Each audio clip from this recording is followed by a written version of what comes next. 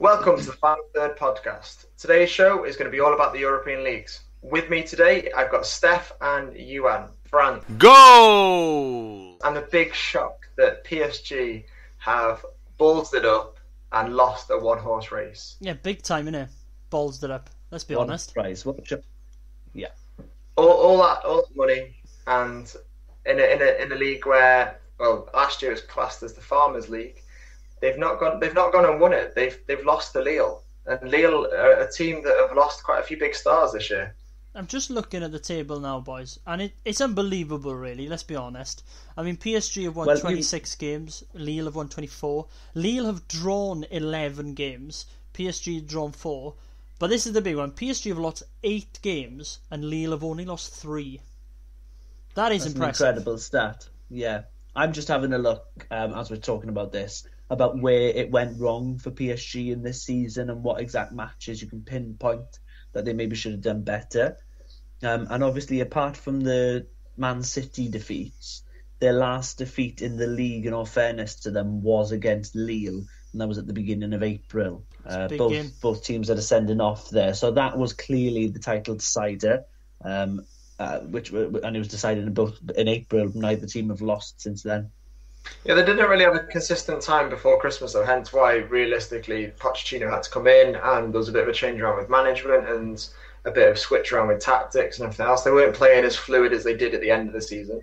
Mbappe's done well as usual, finished top goal scorer in the league, but the rest of the team, I don't really feel like they've played very well. I think Neymar hasn't really played as much as he really should do, considering the wages he's on, and the rest. You think the rest of the stars in that team, no one really stands out to be like getting all the assists or all the best. So it's a bit of a shock. Neymar, by the looks of it, has lost a couple of matches. It says here that he's only started 15 games this season. He's only scored 9 goals and 5 assists, Neymar. So, yeah, it's unsurprising that possibly you could say that he's the impact. He's the player that's been missing recently.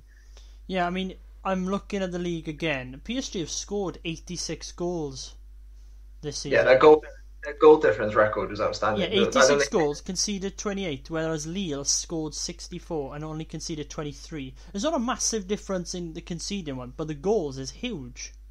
Yeah, and then if you have a look at the actual goals scored by and where it's come from, though, you could argue as well that obviously Mbappe scored 27 goals in the league, which is very, very impressive. Depay is second then with 20 league goals, so there's a big difference between him there and second place. But then their next, the highest goal scorer in the league is Moise Kean, surprisingly. Yeah, the reject from Everton. Yeah, I know. Assists-wise, and Angel Di Maria has got the most assists at 9, which isn't really... PSG, okay, yeah. Memphis Depay in the league has done pretty well for Lyon. Again, they've disappointed slightly. They've not really been in the title race majorly. Monaco were there or thereabouts for a little bit. Marseille have just kind of dropped off completely. Monaco had an outside chance at the end of the weekend, didn't they? They ended up draw. They were basically not going to win this weekend because of goal difference, but they basically were on. Had they have won, and other teams may have dropped. Monaco did have an outside chance as well, so they've had an impressive season. I think it just shows that Lille's defence has been very good this season, because Mike Magnan, the goalkeeper for Lille, has got 21 clean sheets. Rumoured to impressive. AC Milan now as well. Yeah, and also the Lille manager, Christopher Gainer or something like that his name is, he's on the way to Nice of all clubs. Yeah, what a surprise that is. You boys were telling me that he's just decided because he fancied a bit more of a challenge. I cannot believe that. Yeah, a bit of a shock in it. But you look at the Lille's team, like, hats off to them for winning. They've got Yilmaz up front, a 35-year-old, and they've got Jose Font at the back, a 37-year-old. And also then the player that we were talking about right at the beginning of the season, Jonathan David. And how he's going to fit in, and he seems to have fitted in pretty well in that team. He's not stood out as a top player for him, but he's been consistent. He's scored the goals. He's been there or thereabouts. He's finished off with 13 in the league in the end. Yilmaz, the stalemate, has got a few more, but to be fair, he's one for the future, and he's done well after his first season after a big move. Very impressive. You're going to ask what will happen to that team when that manager leaves? Well, you look at it in the past, Lille have been kind of raided for their best players. You look at Gabriel last year going to Arsenal. You look at again, is it 2 years ago, 2.5 years ago? Pepe left for 70 million to go to Arsenal again. Like there's some big players leaving that team, and yet they still managed to do it. And in the past, they've had Hazard as well. Like Eden Hazard came from the Lille team. And again, they've been able to turn it around and do pretty well. But it'll be interesting to see if there is anyone going to have a big money move. They've got a bit of an older team. Obviously, we said about Mike Magan, the goalkeeper. He looks like he's on the move to AC Milan because of Donnarumma. Yeah, he's 35, and he's done a great job this season for them. But you've got a question: will he be able to maintain that next year? Then turning 36. We've also then got who's the centre back, Font, who was an Southampton guy. He's had a big contribution to their season, and he's 37. Unbelievably, he's had a huge contribution. He's played pretty much all of their games, so surely they're going to need to find a direct replacement for him as well. It's not bad for him, is it? Leaving Southampton and then winning the league in France is pretty good. Yeah, there's a few players you can look at. Incredible. I think few money making ones because obviously France haven't really done very well, like with COVID and stuff like that. They're losing quite a lot of money with their TV rights, so I think they will cash in over the summer, and hopefully some might come to the Prem so we can get to see them more regularly. But hats off to Lille, I think they've done really well there. Moving on now to we are going to move over to Spain. Hola amigos. La Liga. And I was going to try and make a seamless link there. Sorry, pal. Talking of players that have made a move to a winning team this season, we'll go over to Spain and La Liga, and we'll start off then. You carry on. Sorry, Bryn, I'm taking over from your link, but I've got this seamless link planned. How rude of me. Let's talk then about Atletico Madrid, and let's talk about Luis Suarez, who has made that swap just like Jose Font in the French league. Unbelievable. Yeah, why did they let him go? I don't know.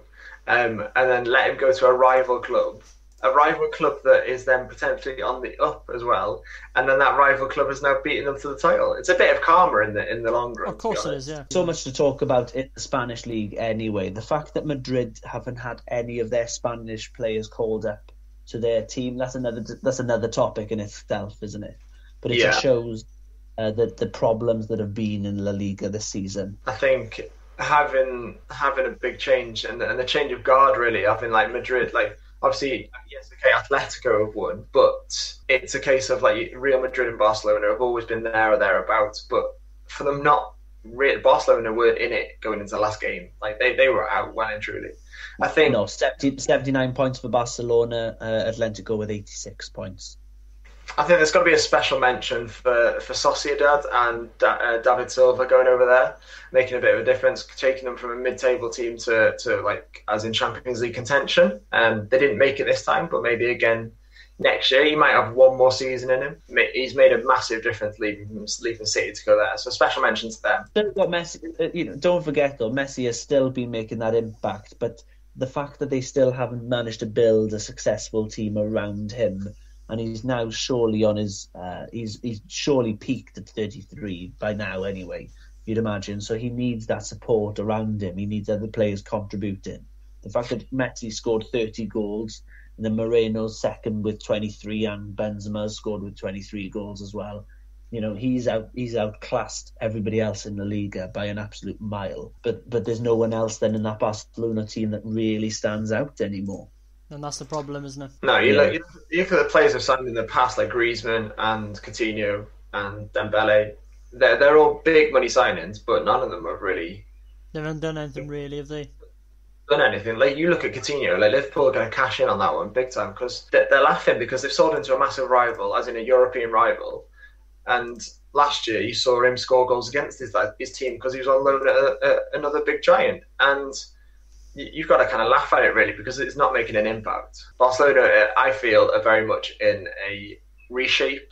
There's a period of time in their history where they're having to reshape. Same with Real Madrid, realistically. Is Zidane going to stay there? Is Koeman's going to stay there? There's loads of rumours of managers that are going to take their place. There was rumours of Xavi. Xavi, yeah, the legend Xavi going back. And I think, is it Allegri to possibly go to Madrid? To Madrid? Because then Zidane potentially could move back over to Juve. So if Pirlo goes, but It's a bit of a strange one, really. I think Spain's into a strange situation. Atletico Madrid are taking full advantage. You look at some of the players that they've got over there, like Trippier. He's gone over there, left Tottenham to go and win a league title. Done very well. Let's be honest. Yeah, take out his little gambling ban. But yeah. They've still got out. This Atletico have been really promising. They've been building a squad really well, actually. If you have a look at their squad, João Felix has made some contributions this season. He's played 31 games. He scored 7 goals and 5 assists. So he's had some impact there. Again, it's that sort of opposite of what we're thinking Barcelona are doing there, is that players can contribute from all around the park rather than just 1 or 2 players. And a special mention to Thomas Partey as well, who left Atletico Madrid to Arsenal, and then Atletico Madrid have won the league. Bless him. And you look at like players, and they loaned Lucas Torreira from Arsenal to Atletico Madrid as part of that deal, and he's gone on and won a league title. Yeah, of course, yeah. Which is funny though, isn't it? Like, but you look at some of their signings. They're like Steph said, like they're building a decent team there. You got players like Kondogbia, and like Thomas Lamar, Koke, who's like a very much a legend at that club. And in the back you've got Trippier, Lottie, Savic, and then you can't knock Oblak. Like I think realistically probably the best keeper in the world. I don't know about you guys, but I've got to be honest here, and I haven't been interested at all one bit to keep up with the La Liga for the last couple of seasons now. I mean, it's a tough one, to be honest. I think. I mean, Real Madrid and Barca haven't been great the last few months or whatever, but I think it's quite hard for you to say that, to be honest, Mr. Kuru. I think it's a very exciting league. I mean, towards the last day, and it's possible of Real Madrid or Atletico Madrid winning the league. Don't get me wrong, but it just doesn't feel that nothing's changed. I like the fact that in certain leagues, Italy definitely, there's changes of power. Teams that normally end at top 4 and so on then change. And I'm just having a look at sort of the goal scorers this season, because I haven't been keeping up with La Liga too much, and I'll being honest. And I've still seen Messi up there, Benzema still up there, Luis Suarez, of course, is up there. Moreno, obviously, a little bit different this season, but he's been around for years, Moreno.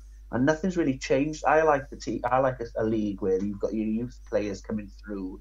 And, you can see that will happen, Mr. Kuru, because don't doubt Real Madrid and Barcelona's youth academy. There's some incredible players there. So I think there's a huge gap. There's a huge bridge, though, between those Real Madrid players away from their usual strong team. And, you can argue against me otherwise. Okay, obviously you've got Hazard and Benzema up front, obviously, both in their 30s. And I agree with you. You've got then lots of 20-year-olds. And I do feel that they are lacking a sort of solid 25 range of players. They've got players in their 30s. They've got players in their early 20s. But I'm sure it's going to take them a few years to gap. It feels like to me anyway. Can we just mention Marcus Llorente quick? He's had an incredible season as well, to be fair to him. Done pretty well, hasn't he? Goals and assists wise, 23 contributions. He scored 12 goals and he's had 11 assists. That's pretty impressive. And ex-Real Madrid. He is. They let him go a few years ago. 30 million. And you think about it, like Steph's right. I think Real Madrid, looking at it looking to the future, they're going to need to kind of build up quickly. I think they've got an aging squad. The squad that's hit its peak and gone past it. Really, look at how well they did in the Champions League for the last 5 years. They've done really well, like 3 championships in the last 5 or 6 years. Sorry, and now I think they are getting to that point where you look at Modric, 35, Kroos, 32, 33. You look at your Benzema's and your Hazard. Then they're not on the right side of the 30, which, like Steph said, their thing. But you look at Barcelona. They've got some outstanding youngsters coming through, like Ansu Fati and players like that. But I feel they are in a better chance, maybe in 2 years' time or even a year's time, to dominate Spain again. I think Atletico Madrid are going to have their work cut out next year. It's going to be an interesting one. And obviously you were saying change at the top. We move now over to Italy, where there's been a massive change at the top of the league, where Juventus have held it for the last 9 years, and this year it's gone away from them and it's gone to Inter Milan. Antonio Conte has done wonders. Wherever he's gone, he has done really well. So Chelsea, you look at Chelsea in the past, you look at Juve, you look at now Inter Milan. And to be fair, look at that Inter Milan team. It is full of a very wide range of players. Like, when they signed players like Ashley Young, Alexis Sanchez, Vidal, you were thinking, well, what is he building? An OAP team? Like, he didn't. There was a bit of an aging team, and he's gone out and just absolutely bossed it. He's blitzed it. They've made good signings though, haven't they? I'd like to think they've made good signings. If you ever think of Hakimi that they made last summer, they've signed Barella. Sorry. You know, they've signed well. Lukaku. Obviously, Lukaku has been dominant. Don't get me wrong, Lukaku has been dominant for them, and having that target man for them, you know, having that poacher, having that guy there, the things that he was getting caught out on in the English Prem, that aren't so much of a problem for him in this league. You know, don't get me wrong, he is a great player, and they can thank him for their success. But then you look at that, you know, top goals in the league, and it's Cristiano Ronaldo with 29. Of course, yeah. Wow. And then that says it all, really. Juve just scraped into 4th place. So they have got Champions League for next year. But is he going to stay there? No way. Like, has he done all he can do at Juve? Like, he left Real Madrid to go to Juventus to be that player to take them to the Champions League glory. And unfortunately, that hasn't happened. And to be honest, they're not even the top team in Italy anymore. So you look at now, like, is he going to move? What's he going to do? That Juve team is on the backdrop, I think. Pirlo in charge there. I love the legend is taking charge, but is he the right man for the job? But we spoke about this, Bryn, again at the start of the season. I don't think it was in an episode, but we spoke about Juve being in a sort of transitional period. They'd made that signing of Kulusevski in the summer. They made the signing of Chiesa as well in the summer. They've obviously had Ramsey and Rabiot. They'd signed just a little bit before, and McKennie just before as well. They signed McKennie last summer. So we spoke about the fact that they are in a transitional period. And I don't know if you agreed that sort of Pirlo was the guy to take them through. But I really like the Juve squad that they're trying to build around that potentially aging typically squad. The problem you've got the likes of Dybala. Possibly he might eye a move, maybe. Don't know. You've got Adrian Rabiot, who's probably going to go, who's a decent little player, to be fair. It's trying to keep hold, and then I quite like this Demiral, the Turkish boy. I really like him as well. I think he's a decent player. So I don't know. Matis Delit, really want to, you know, I'm not saying somebody's interested in him, but you've got to keep hold of these players as well. Yeah, and again now, for me, comparing Serie A to the La Liga, I find this a much more exciting league in a way to try and keep up with, just because I feel that there's more depth in players and there's new players coming through, and it seems like more of an exciting team. Obviously, then the other side of Milan, AC, then came second, considerably behind the other teams there, of course. But the squad that they've been building over the last couple of years, again, excites me in a way. They've managed to keep Ibrahimovic for another year, am I right? Yeah. Yeah, but then they've got some other exciting players. Am I right? Mandzukic has been let go. I've read that after somewhere 6 this week. months, yeah. I believe so. Yeah. And a 6-month contract. But you look at Rafael Leao, like he looks a cracking little player. Matching him up with Zlatan, and a player like Zlatan's going to influence these boys really well. Give them a lot of kind of mentorship, I guess, is a very good way to describe it, and show them through life. You look at the rest of them, like Brian Diaz, Tonali. If they get Tonali on a fun platform, I was about to start talking about Tonali. No, you know, boys, he's one of my favourites. Yeah, he's a cracking little player. Like, and then Kesse. I believe Kesse is probably one of the most underrated players in European football. Really, he's a really strong midfielder and absolutely shines in that AC Milan squad. But no one really makes much of a deal about him in England. So that. And can we give a special mention to Atalanta as well, who's had a great season? Yeah. Again as well, and they go under the radar, don't they? Like, yeah, they do. That's the problem. The last few years they've done really well, and they've still lost players as well. Because a few that, like Cassagna leaving to go to Leicester last year, they've lost a few of their big players, and all of a sudden they're still there. And Illich at 33, still banging them in, still doing all right, isn't he? Yeah, he is, yeah, to be fair to him. Nothing wrong with in your 30s, boys. Luis Muriel, 22 goals. And then, so, as we're making our way further down, there was big talks that that Napoli were in danger of having to make some big outgoings. Then, obviously, you'd imagine that they might have had to have sold Koulibaly then, potentially, had they not qualified, but then they finished fifth in the end. Lazio have got some big players. Then I'm a big fan of sort of Milinkovic-Savic and so on. So they've got some really good players in their midfield. So luckily they've all avoided. Roma finished 7th, so they have to qualify for. But you look at next year, and you look at who's going to be in charge of Roma next year. Very exciting. You've got to think it's exciting in the sense of he'll stir things up. Yeah, I don't think he's going to. It's exciting in the terms that he'd like to be 3rd, 4th. So if Roma can get in the mix, I would say next season, spend reasonably big in the summer to maybe finish 4th, set that as a target for them next year. That's then going to mix things up even further, because I would say that's a strong top 7 in Italy at the moment. Well, strongish. Can I talk further down the league and make a prediction for you boys? Go on. Can we talk about Torino and Andrea Bellotti? Yeah, just outside the relegation. 19 goal contributions this season. Is he going to go? I think he will make a move. Yes, that's my prediction. What kind of team? You look at anyone in the top European leagues, they're going to be looking at him. Definitely, they'll definitely look at him. 13 goals in the league and 6 assists is not bad. You know, not bad for a team in the relegation zone or just outside. I don't know. I fancy him to go to. If I had to predict, I'll go Germany somewhere. I don't know. I fancy him to go to Germany. Maybe in Prem. Maybe in Prem. I don't know. Be a good replacement for Harry Kane. Well, yes. What I've got to say though is a shame about Parma going down, finishing bottom this year. There is a little rumour, and sorry Steph to put in, but there's a little rumour that I hope is true, that obviously Gianluca Buffon is leaving Juve at the end of the year. Obviously Parma going down. I'd love a little reminiscence of seeing Buffon back in that Parma shirt to get them back onto the Serie A again. Oh, that would be class. They've made too many departures, though. Obviously, they lost Kulusevski in the summer. He was one of their biggest outgoings wins there. But looking at it, they did try and spend. Or they got Graziano Pelle on a free.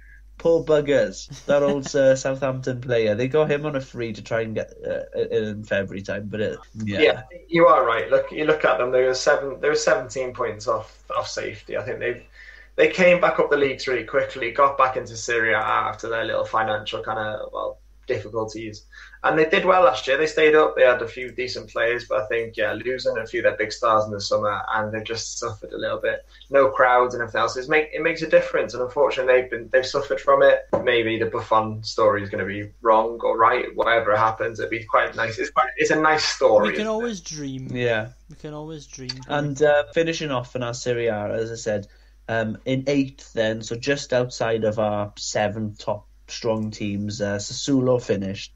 And there's a lot of good mid-table teams, I would say, in Serie A, and a couple of good players potentially that might be willing to step up, might be able to make the step up. So I'm talking in particular about 2 of their best players, arguably, this season.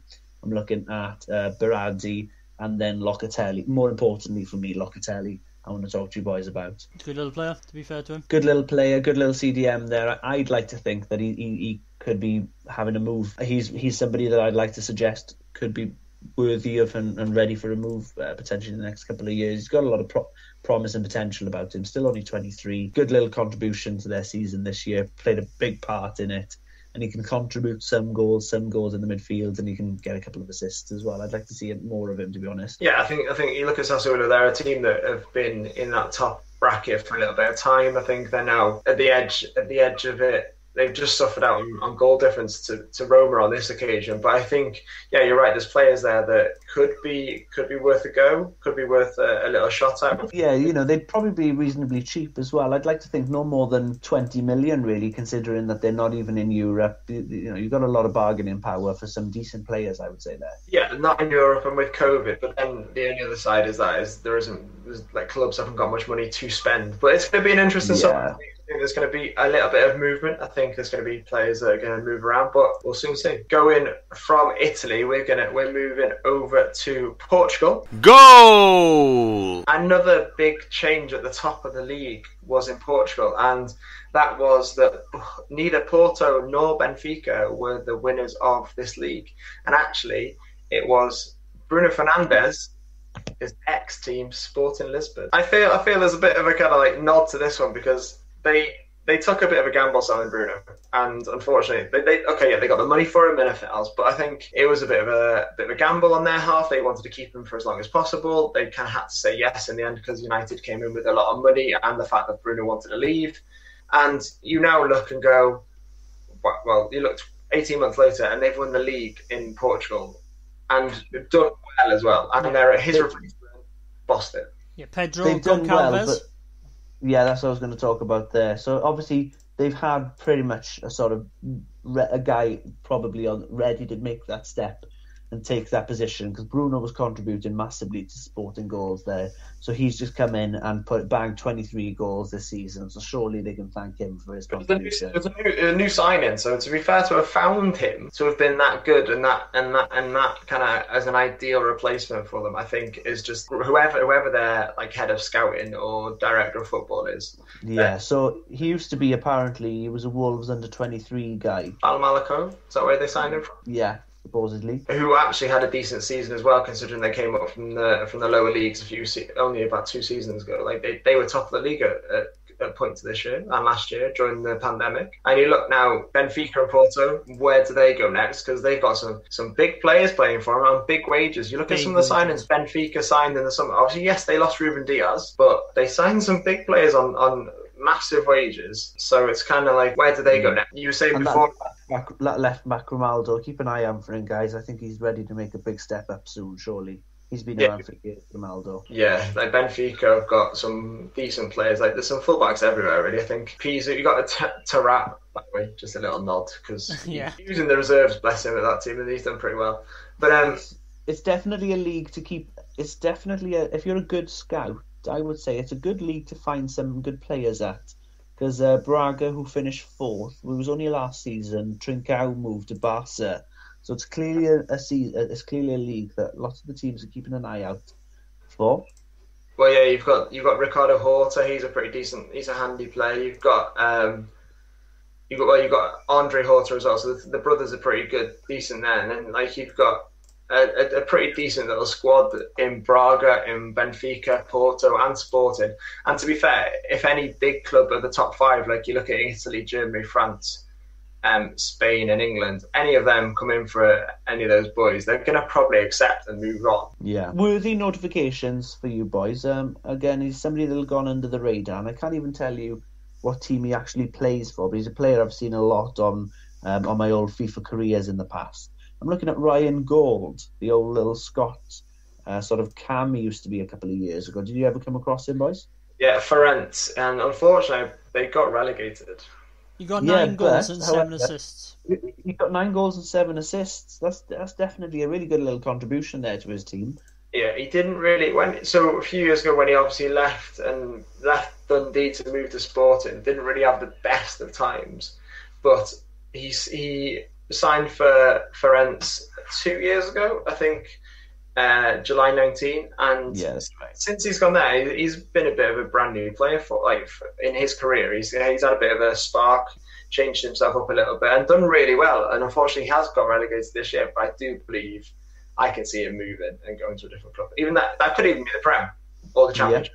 Am I right in saying Angel Gomez also signed on loan? He went to Boa Vista. I'll double check that he's there now. But Angel Gomez, the old tiny little Manu centre midfielder, he was their best player for Boa Vista this season supposedly.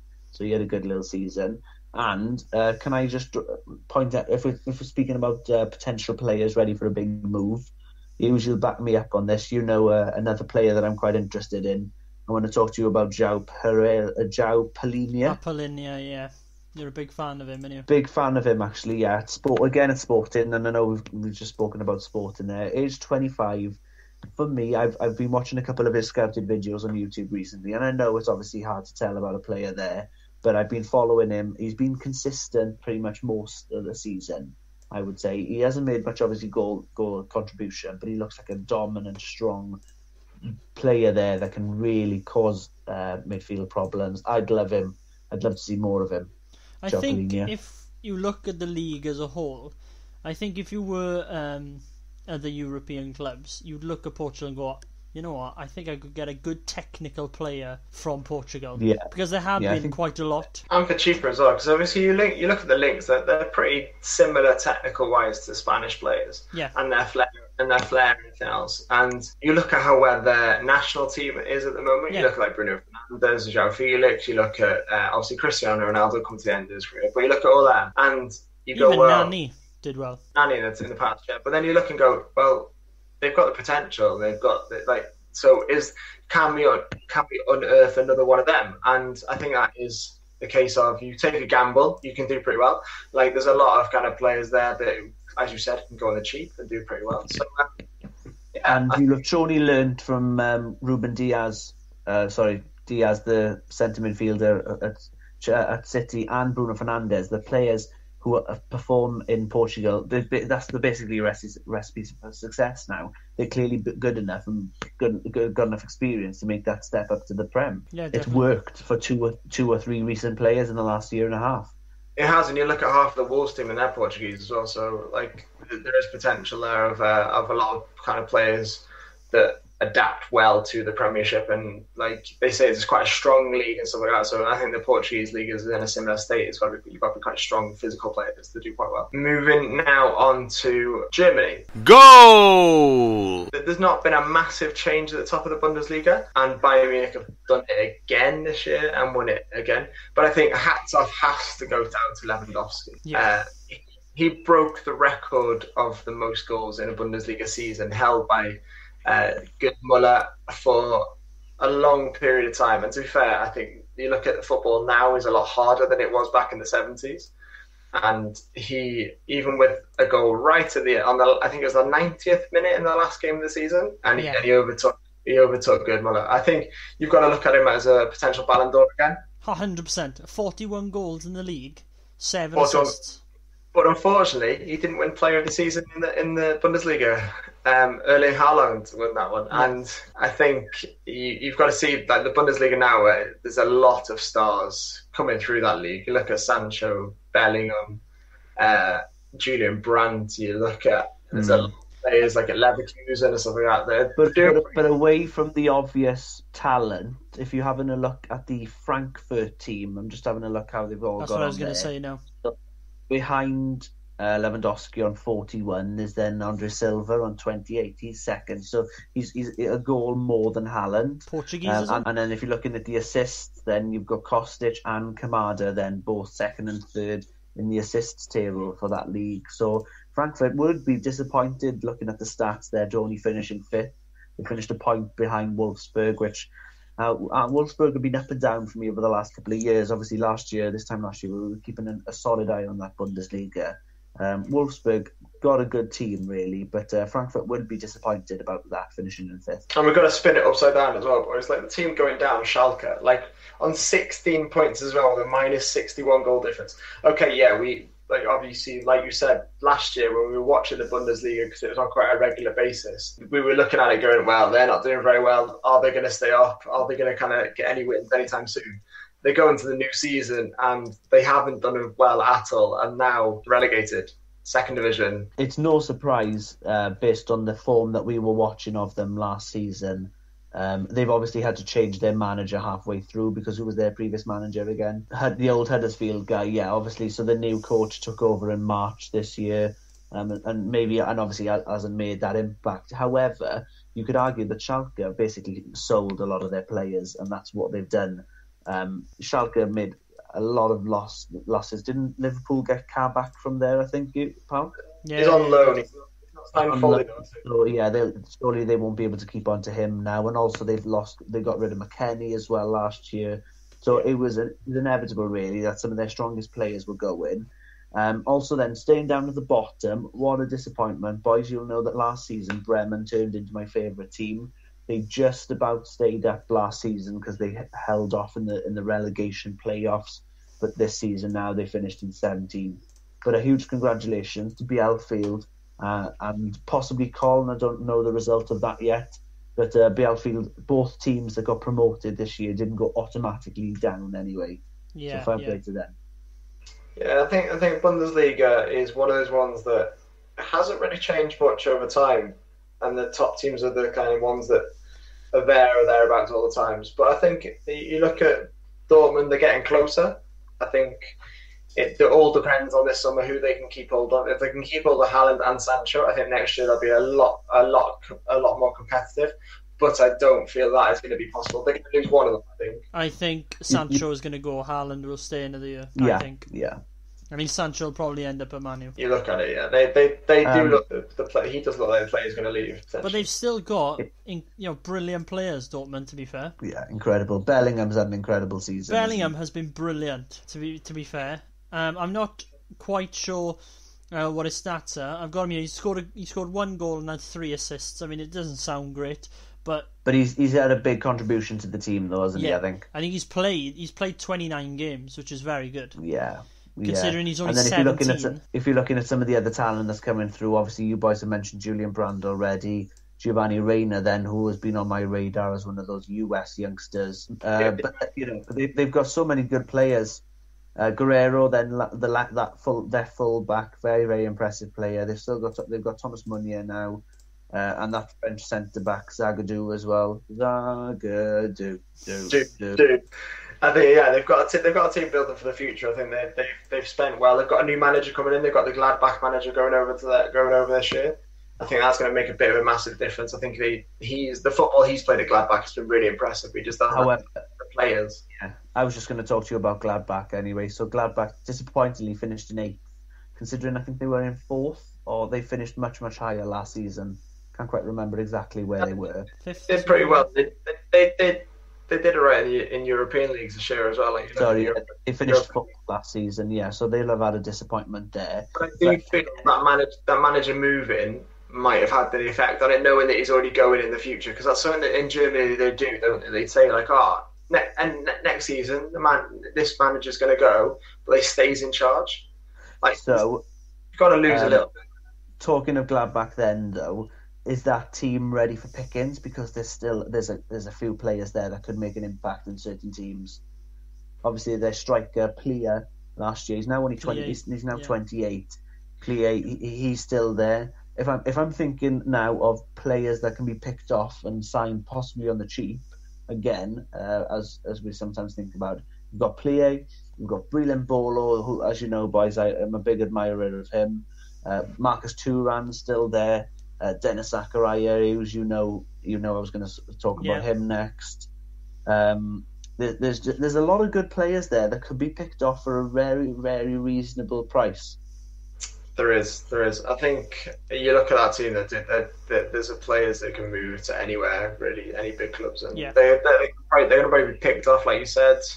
Another club that has got some players that are going to be on the move looks like it's going to be Leipzig, because their manager's moving. Nagelsmann and Mbakano both going over to Bayern Munich as they're in a bit of a period of change with the management as well. So is that going to work? Biggest ever money been spent on a manager in 20 million for a manager, which is huge. But in all seriousness, you look at the difference a manager can make. I think money like that can be not sniffed at. Right? He's a manager that's been well wanted and well liked by many of the European super teams. Can't say Super League. Whoops, don't say that. So yeah, I think there's going to be a bit of difference there, but we'll see what happens, really. So it's a bit of a change, isn't it, in Europe this year? It's quite nice to see. Watch out for us on Twitch. The final third is on streams on Twitch pretty regularly. YouTube channel, there's lots of FM experiments going out at the moment, so keep an eye on them. And on Twitter, we are the final third 2 to listen out for any tweets and any messages that we're going to be posting. So it's a goodbye from me. It's a goodbye from me. And it's a goodbye from me. Thank you very much. Catch you soon.